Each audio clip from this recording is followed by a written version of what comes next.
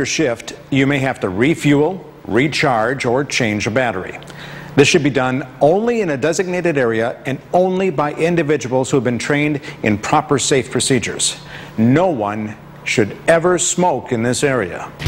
Before you refuel or recharge an electric, gasoline, or diesel-powered forklift, first turn off the forklift. Second, put on the proper personal protective equipment. This may include eye protection, gloves, and an apron. Third, note where the eye wash station is and the shower or other emergency equipment such as spill cleanup supplies.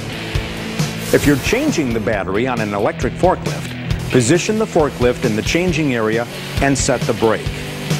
Make sure the battery is securely attached to the hoist before lifting it. Stand clear as the battery is moved in and out of position. When you charge a battery, make sure the ventilation system is working properly.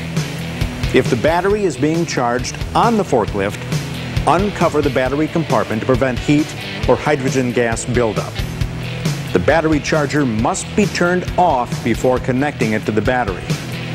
Make sure metal objects don't contact the battery terminals. If you're diluting concentrated sulfuric acid with water, always add acid to the water, not water to the acid. Otherwise, it could cause a violent reaction or explosion. However, if you need to add water to top off a battery, you can do so safely when the proper precautions are taken, because the acid in a forklift battery is already diluted. When adding fluid to the battery, wear safety goggles. A face shield can also be worn to protect against electrolyte splash or spray.